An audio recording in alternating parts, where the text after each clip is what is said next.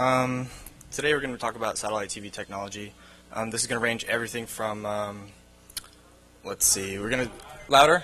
Okay. Is this better? Okay. We're going to talk about everything from huge dishes down to small dishes, from satellite internet service to, encryption, decryption, NAGRavision, Dish Network, DirecTV. Just going to try and go through a lot of it very, very quickly. At the end, we'll have a little bit of a question and answer, and afterwards, if you want to ask me some questions, just meet me out by the pool, I guess. So, okay, we'll start. All right. This section is where I'm going to sort of describe how a channel from CNN, ESPN, gets from their broadcast location to your home via a home service such as Dish Network or DirecTV, and sort of by explaining this diagram, this model, it'll help you understand how the home services work. Okay, so first what CNN does is they have their news station in Atlanta, and they send their signal to a satellite, Telstar 6, on transponder 22 at 93 degrees west. The location of the satellite is given in degrees away from the Greenwich meridian, and this is because all the satellites are located along the equator, so there's no point in having north-south coordinates. The symbol rate is 4 megasymbols per second. The forward error correction is set to 3/4. All this stuff I'm going to go over, but I just want to familiarize you, the terminology. It's 93 degrees west, and this is just what I went over. The Greenwich meridian, so all of the major communication satellites are located on the equator, and what happens is they're on geosynchronous orbits, so they're basically stationary in the sky. And this allows a home user or anybody using one of these services to point it once and never have to deal with it again. And a common misconception is that the big dishes are for tracking the satellites as they move. While there are some that can do that, the vast majority of them are only for geosynchronous satellites. And here's a video to sort of demonstrate how a dish would move across the arc of satellites. And see, as it slowly moves, it moves in an arc from one horizon to the other. This particular one will, in the span of it moving across the sky, will cover about 40 different satellites in this, 50-second clip. The major satellites, there's about 10 home satellites that use that are used between DirecTV, Dish Network. They use a circular polarity, which is different than the other satellites, and we'll get to that in just a second. Okay, a transponder is actually a combination receiver and frequency converter, and then a transmitter package. And what happens is a satellite will uplink at a certain frequency that's different than the downlink frequency, and this is done to prevent interference on the uplink and the downlink. So when they uplink the signal, it's sent as a direct stream up to this satellite at a very, very specific location, and then it's sort of beamed back out along a footprint. So DirecTV, Dish Network, they all have a footprint that covers the continental United States. The footprint for other satellites may be as big as a city. They can do this by using spot beams and different technology. And this is to illustrate the point of the polarity. The polarity is kind of odd. The vertical polarity and the horizontal polarity is the most common used type of polarity method among broadcast technology because it's very, very easy to implement and it's cheap to make. But the DBS services, they use a circular polarity, and this is done to prevent interference. At the same time, it's kind of weird. It's completely non-standard. They're the only basic services that use it, and so it's really sort of difficult to deal with. But they do it because terrestrial interference happens all the time because the surface waves from the Earth, when the Earth moves, they have a vertical polarity, and so they mess up a lot of the satellite communications and whatnot. Not on a regular basis, but when they do happen, it's bad.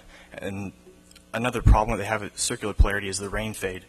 The vertical and the horizontal polarity is not as prone to the rain fade, which is why they use it for the TV distribution, like of channels and stuff, because it's just way easier to deal with during rain, sleet, snow. Okay, symbol rate. This is going to be a little tricky to explain, but it's basically the bit rate of the transmission. This is oversimplifying it a bit, but basically, if any of you know the difference between a baud rate and a bit rate, the symbol rate would be the baud rate. You can send so many symbols per second, but it corresponds with how you modulate that symbol rate to turn it into a bit rate.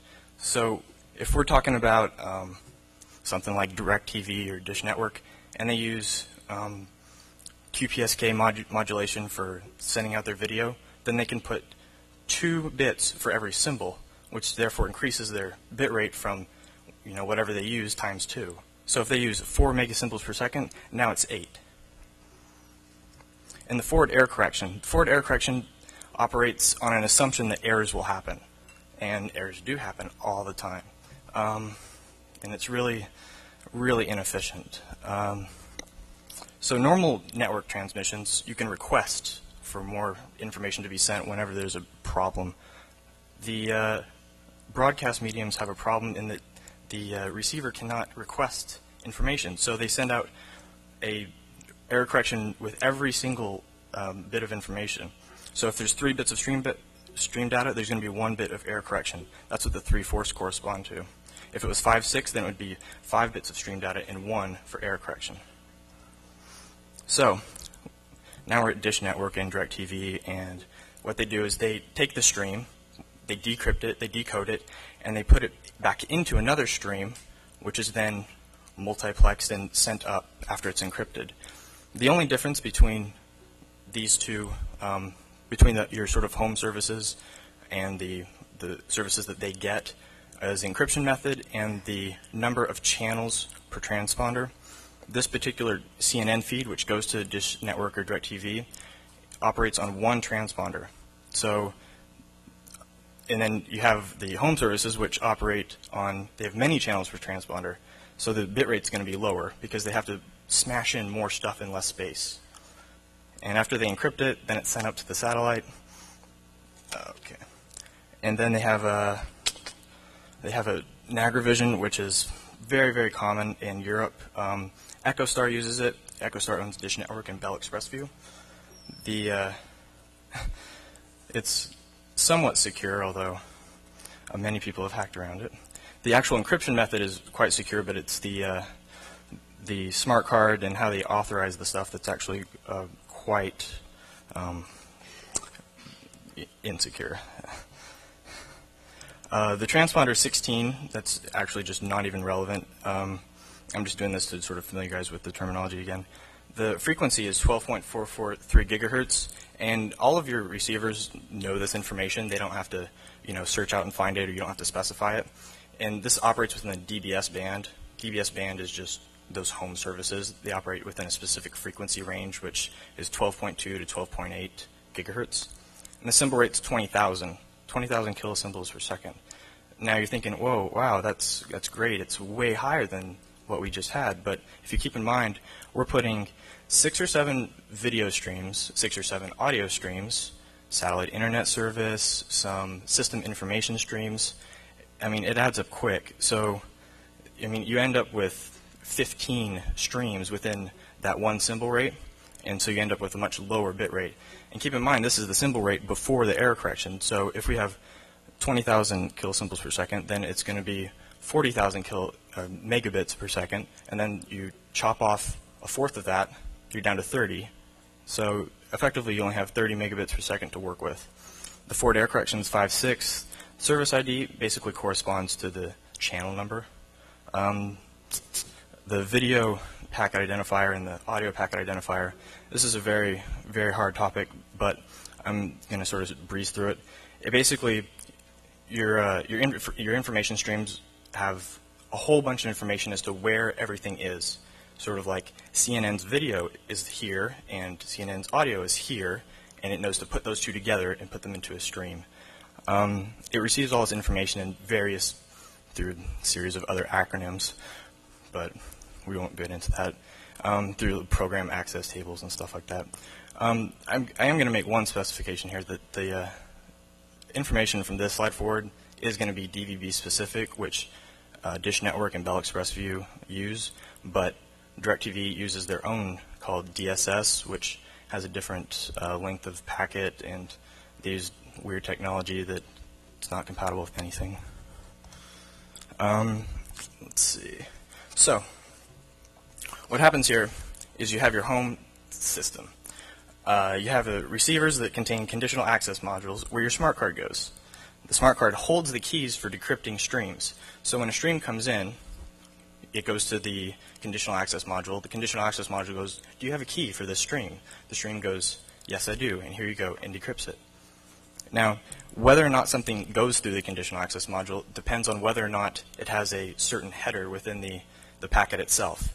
And there's something called the transport scrambling flag, which is a little 2-bit piece of information at the beginning of each packet, and it specifies whether or not it should go to the CAM and then ask for a key, or just go to the CAM and then go on to the decoder and the demux, demultiplexer, which separates the audio from the video. The funny thing is that you can get PCI cards that can operate with the same functionality with a hardware CAM module.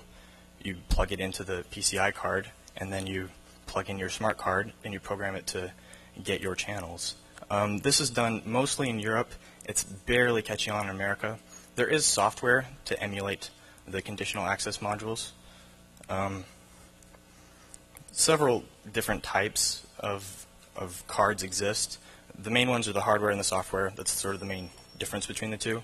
Hardware PCI cards, they have a hardware MPEG decoder in them, so they can decode the stream just as it comes in, and they don't have to use any system resources to decode them. The software ones, on the other hand, rely on the system's power and capabilities to decode the stream. One of the cooler tools that you can use with this program shown here that I have the picture of, it's called ProgDVB, and it's basically just a software receiver. It operates with PCI DVB cards. And one of the plugins that I threw in the CD-ROM packet there was a plugin where if you specify the packet IDs of a satellite internet service provider, you can download everything that anybody is receiving through their satellite internet service, and it dumps everything onto your hard drive. And you can set it up to filter for file names or by file size. So, but the only problem is that a lot of the people that use satellite internet service, they live in rural locations, so it's lots of porn.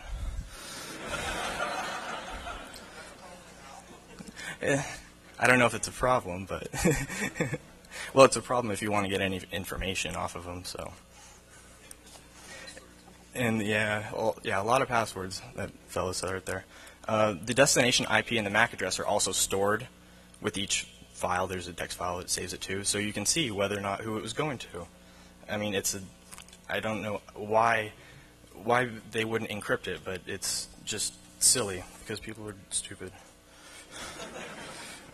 Free-to-air stuff, we'll go over that now. Free-to-air channels are basically done to provide, let's see how we can say this.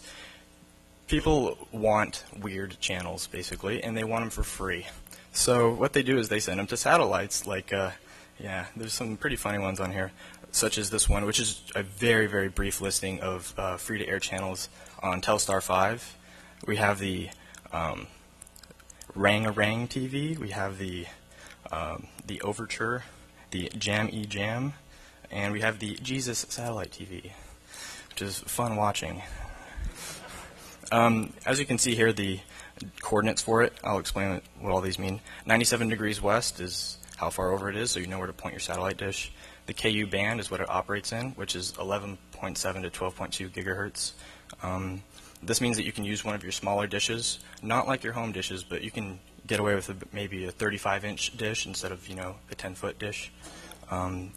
Vertical polarity, the polarity is specified there, and then the name of the channel there, and then at the end there, this is actually the symbol rate of that particular transponder.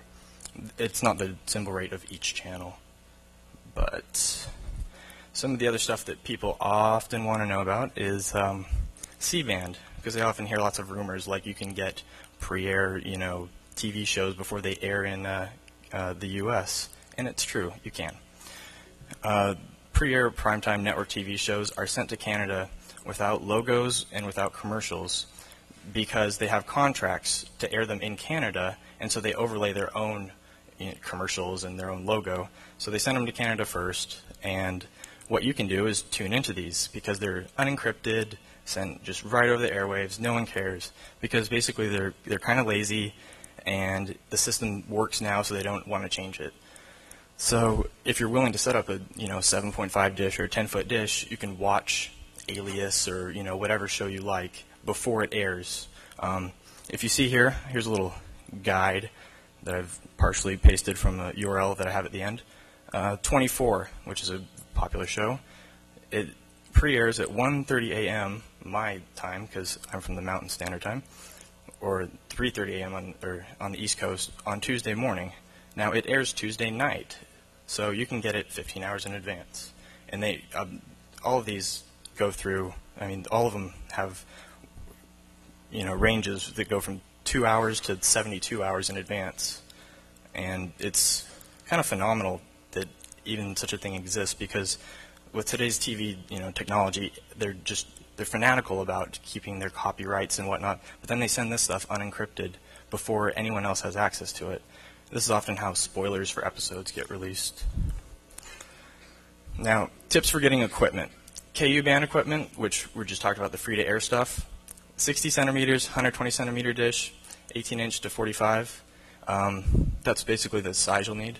The LMBF and feed horn with the horizontal and vertical polarity, which they use, is going to require, I don't know, it'll cost you maybe 40 bucks, 30 bucks. Receiver, set-top box, or DVB-S card can cost you about 100 bucks, maybe 200. Total cost about 250 new for basic setup, and you can legally set these up even if you live in a homeowners association area, because the laws basically say you can own up to a 1 meter dish legally. Even if their laws say you can't, you can, because the FCC regulates that. The C-band equipment, on the other hand, if you live in a homeowners association area, you probably can't. 7.5 dish to 12-foot dish is normal. Preferably mesh because wind resistance is a big problem. The wind resistance against the dish often will snap them. Hurricanes in Florida and the southeast will just tear through dishes very, very easily. The LMB, which converts the downlink frequency, these are all just the different parts. The skew motor controls the feed horn's polarity, and the actuator moves the dish. So the actuator was that device moving the dish as it went across. The skew motor knows when to switch back and forth. So if you have your receiver set up to, at this certain location, I want it to go to a vertical polarity because that's what the satellite is, then when you move the dish and it sends a signal to switch it to that polarity. The analog receiver, set-top box, that's what most of these pre-air feeds are, if you're interested in that sort of stuff. A few of them are digital, and then even fewer of them are digitally and encrypted. None of the analog ones are encrypted, which is what most of them are. Total cost, it'll cost you about $1,000 to, it says $2,500, but I mean, some of the stuff I've seen, maybe $5,000 for a basic setup. Or you can go on eBay, which I did. I got my entire setup for 100 bucks, including everything, including a receiver that's $900 new, because people don't know what they can do. They basically just throw them away. It's like, we're going to take it to the dump, but we'll sell it on eBay. So you can get them for really, really cheap all the time. Same with the KU band stuff, although not as cheap, because people still use them, because they're not quite as obnoxiously big. Here's some other links that we're going to go over. The North American free-to-air channels, good guide. Digital MPEG information. Mr. Video's wild feed list, which that was a partial showing of. It has just tons. I'm talking about like 300 shows there that feed. I mean, it's not just new shows, it's also syndicated ones. So you'll get 10 airings of Jerry Springer in a row on one night, which is just really annoying. DVB forums is a good place if you're interested in that file grabber. I'd definitely check out those forums. They have a section for it. Or progdvb.com, which is the guy who wrote it. Dr. Dish's Satellite Espionage, very, very interesting link because he basically goes through different stuff that he's done with satellite dishes and how he's picked up spy satellites and all sorts of really, really, really cool stuff. Some of the stories that include how one would file a fake tax return in another person's place via satellite from Europe and get their check. This is really kind of questionable. Basic broadcast information there at the bottom, and of course your greets to the SLC 2600 crew and Geek Syndicate. And I want to know if anybody has any questions. Your question?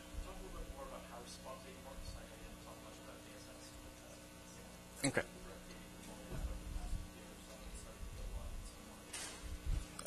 About. Oh, the question was sort of to go over spot beams because DirecTV has been rolling them out and Dish Network's been rolling them out too, and how they work. Basically, what happens is the signal's sent up to the satellite, and the spot beam focuses its power in one particular area. So they have a certain type of radio that they can point in a certain area. The one that they have for their nationwide coverage is much more powerful and has much more broad sort of broadcast area. I don't know exactly how to say that, but the spot beams they're just the same, just focused in a certain area. They don't operate any differently. Is there anything else?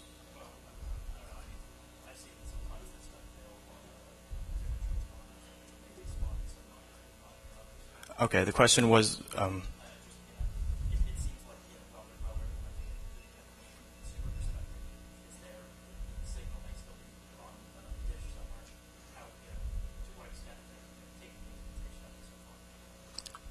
so want to know how far it's been sort of widespread used? Okay, the question was how widespread is the spot beam use, and who else uses it, and what applications sort of apply to that? Is that right? Okay, so spot beams are used just for the regional coverage stuff. There isn't a whole lot of nationwide stuff that they would only use in spot beams, so it's mostly just local channels and stuff. Some spy satellites use spot beams because they're good at keeping other people away from the information. Some weather satellites use them. Other home services, like DirecTV, they use them. Dish Network uses a few of them on some satellites, but I wouldn't say that a ton of them use it, but anything you want, unless it's local channels, you can get on the other satellites. You have a question there? Oh. I'm thinking, you want to know how tight the spot beams go, how close of a area. The spot beams can operate within about, well, the one on the East Coast that you're sort of wondering about, it operates from basically DC to New York. There's a spot beam for, I'm thinking of Dish Network right now. I don't know about DirecTV, like their particular spot beam, but the Dish Network one operates within that entire area. So, is there something more? Okay. You have a question there.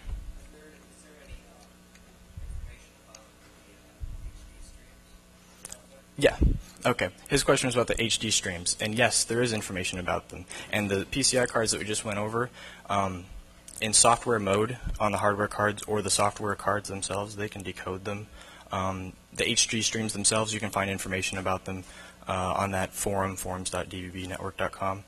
The DirecTV ones, of course, they use non-standard stuff, so it's much harder to use them unless you buy their equipment. The Dish Network stuff's a little bit more compatible with other technology.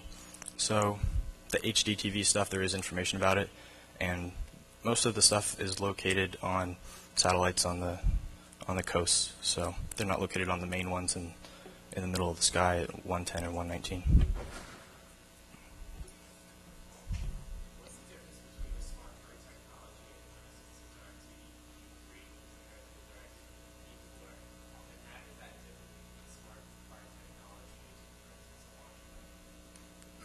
in laundromats? Was that?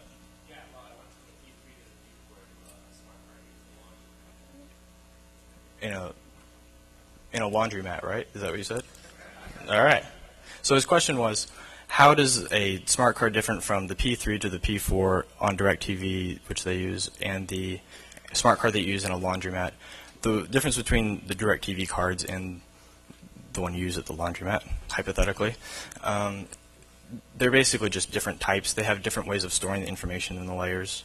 So the like Dish Network uses one that has about 50 layers within that tiny little chip, and it has that information allocated to be certain areas within each one of those layers, and so that they made their own conditional access modules to access just that type. And the one you use at the laundromat is probably very, very generic, compatible with a lot more variety of applications. The difference between the P3 and the P4, I'm going to tell you right now, I don't know tons about it, but I don't think anybody does. Some people do, but I don't. The P4 basically has built-in routines that if you try and mess around with it, or if it thinks that you're trying to mess around with it, it'll kill itself. So, is that the same as what a GS? He wants to know if that's the same idea as what the SIM cards used in the GSM phones. I don't know. I don't own any GSM phones. I can speak a little bit on that. The whole reason behind smart cards is it's designed as a replaceable security system. Right. If security is compromised, they give everyone a smart card. Right. Before that, as you mentioned, have more tamper routines and higher security screens. But the difference would be is that the smart cards are DirecTV, like a computer. They have their own operating system, their own RAM, ROM, memory map, everything. Okay. Whereas the cards that you might stick in the washing machine, for example, might say, okay, this guy has $10 in his account. Yeah. So he basically just sort of clarified something there that this fellow had a question about. The ones at the laundromat, I mean, assuming they're very generic type, will just store information, and the ones that DirecTV uses have routines built in to, deter people from messing around with them. That's sort of the major difference. Well, I mean, it is, and it.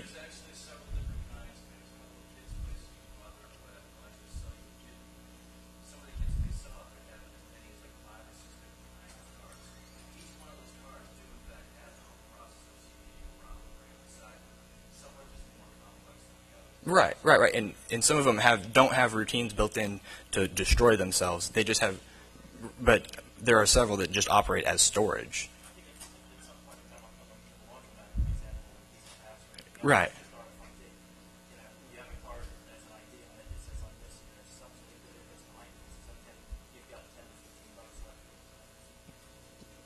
Yeah. He basically just said that the laundromat just has a little database of how much money you have left. And yes, they all do have CPU and RAM. So, yeah. Smart cards. The legal implications of messing around with that stuff, you go to jail, fool.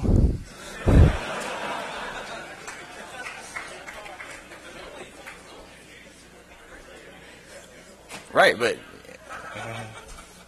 yeah, so basically if you mess around and decrypt someone's signal and they didn't tell you to decrypt it, you have just violated the DCMA.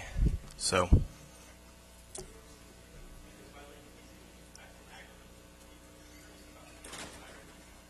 speak up. Camless IRDs. Yeah, they're cool. Camless IRDs basically are receivers that don't have a sort of tagged conditional access module with a certain ID, so that you can mess around and change them as Dave's blacklist gets updated. So, whatever.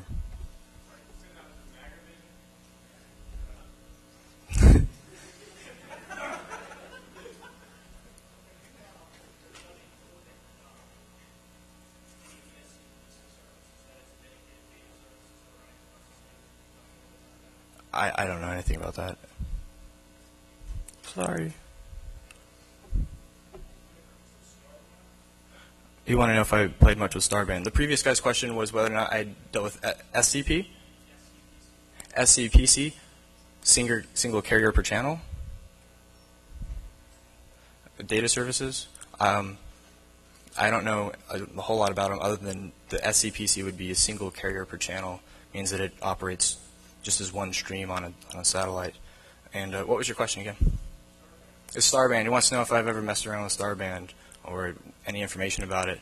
Starband, I'm assuming you mean the internet service? Yeah, the internet service, Starband, there's lots of information out there about it. I assume you can use the file grabber program in conjunction with Starband. Can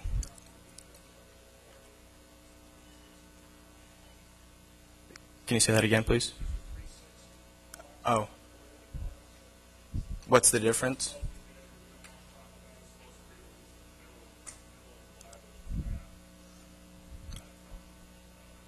They aren't telling. Yeah, I don't know anything about the Starband because I live in a metropolitan area and I don't need satellite internet service. But I don't know. The Starband stuff is. He was basically just asking what the difference was between different model numbers. So, anyone else have any questions? Okay, go.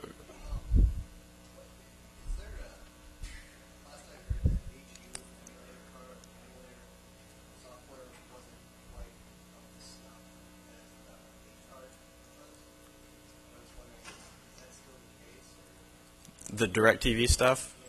DirecTV stuff, again, not my, forte, so I don't know. I could, bullshit something, but I honestly don't know. Oh. Two-way satellite stuff? Basically the direct way and stuff like that. They just have a very, very small, low power transmitter, and then also just the normal feed horn. And they operate sort of in the same way that a home satellite's, TV setup works, but just with also a transmitter package on there.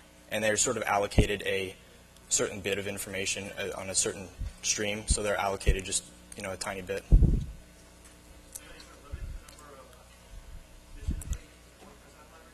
Is there any sort of limit as the number of dishes that can point to a satellite? No, because it operates as a broadcast. So it's basically like throwing confetti. I mean, anybody's can grab it, and it's like just unlimited.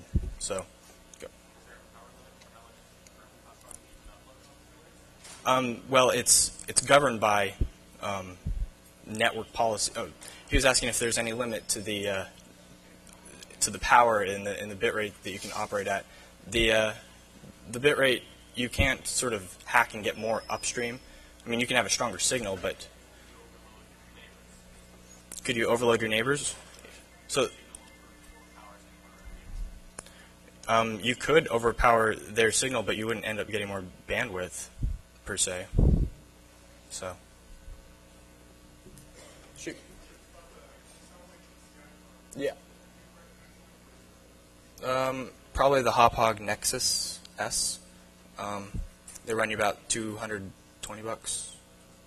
and they have the hardware MPEG decoder, and they're compatible with just about every piece of software out there. So,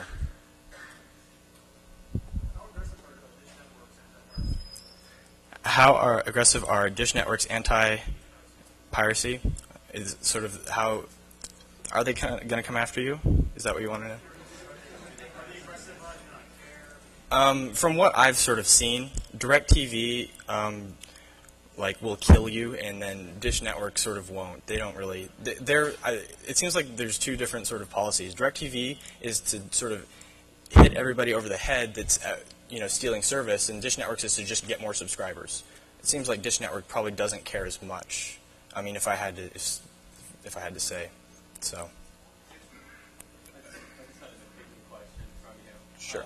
Given the fact that everyone keeps talking about the P4 and how no one's gotten a dump of it yet, yeah. If that was true, why would DirecTV be using such heavy-handed tactics right now? If we're not that close, or if it hasn't already in fact been done. Preemptive, just to scare people. I mean, he wanted to know why Dish Network, DirecTV cares so much about the P4 and their new cards, and I said basically just it's to scare people. Go in the blue shirt. My experience in dealing with certain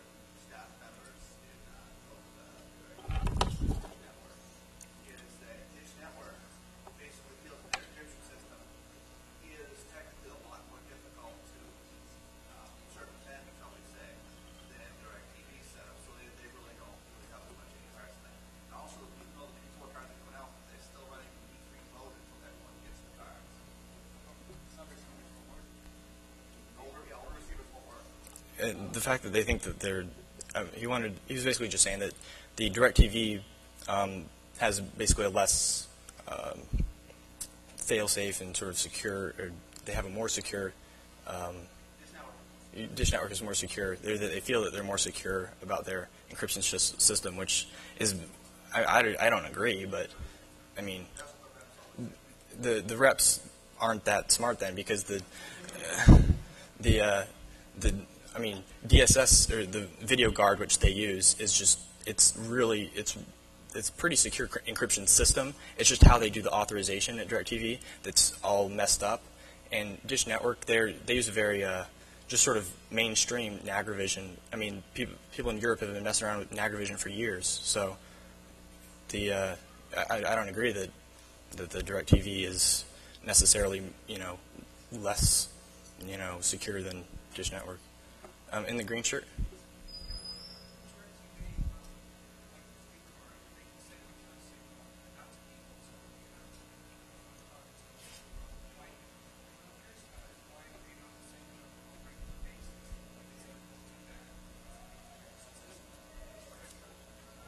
So you want to know why they don't send out the instructions to wipe the cards more often?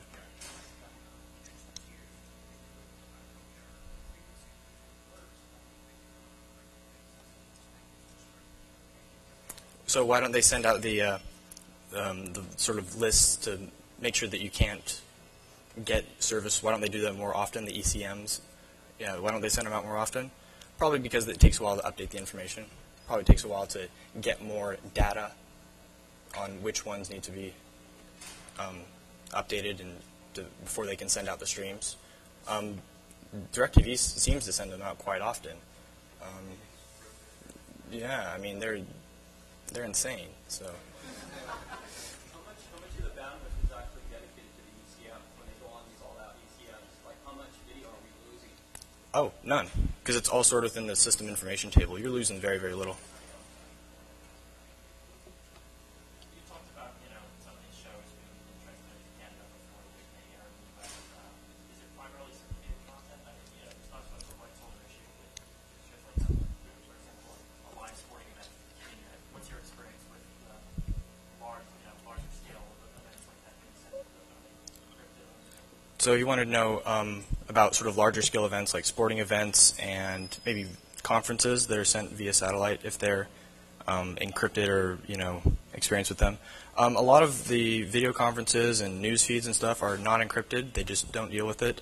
Sporting events are typically, with the exception of maybe a few Formula One races or something. But on the whole, like Sunday NFL games, they're always encrypted.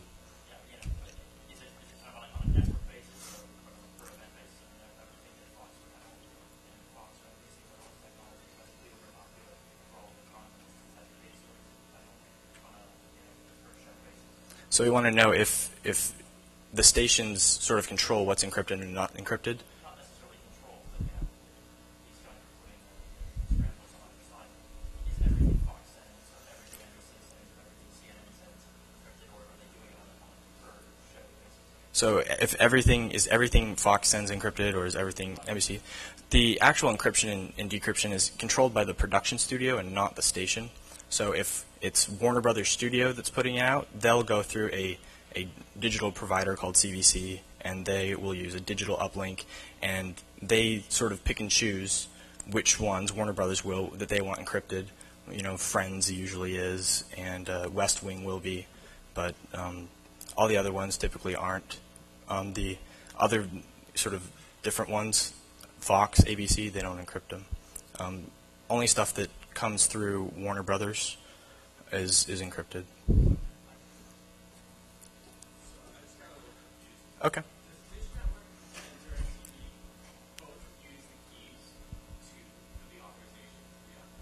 So he wants to know if DirecTV and Dish Network both use the keys on the conditional access module for the decryption. Yeah.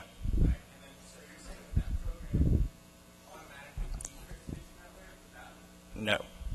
what it does is it acts as a receiver where you can tune the information on the PCI card. You want to know if you can just automatically decrypt Dish Network using one of these PCI cards. No, you can't.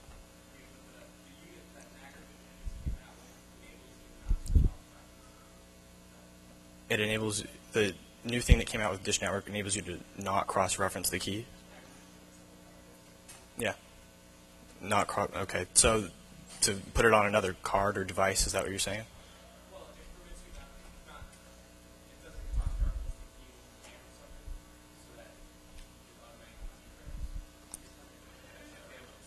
The camless stuff? It doesn't have anything to really... The camless? Is that what you mean?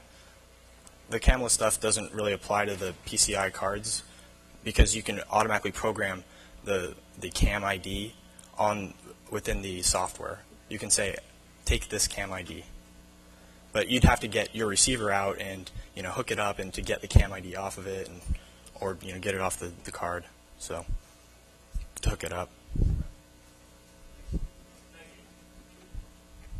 What about the movie theater stuff? Set the movies down to the movie theaters via satellite. So he wants to know about sending the movies to the movie theaters via satellite. I don't.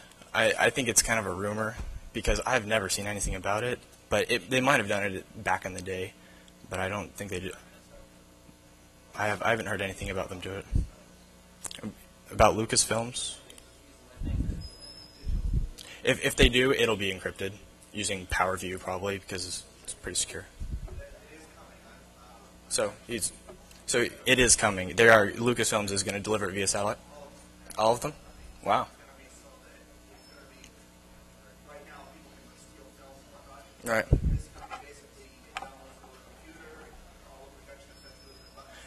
Yeah.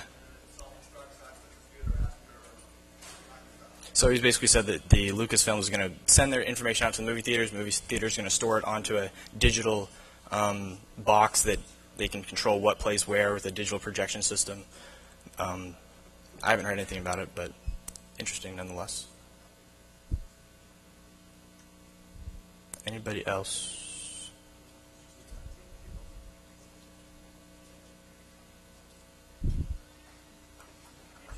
All right. Cool.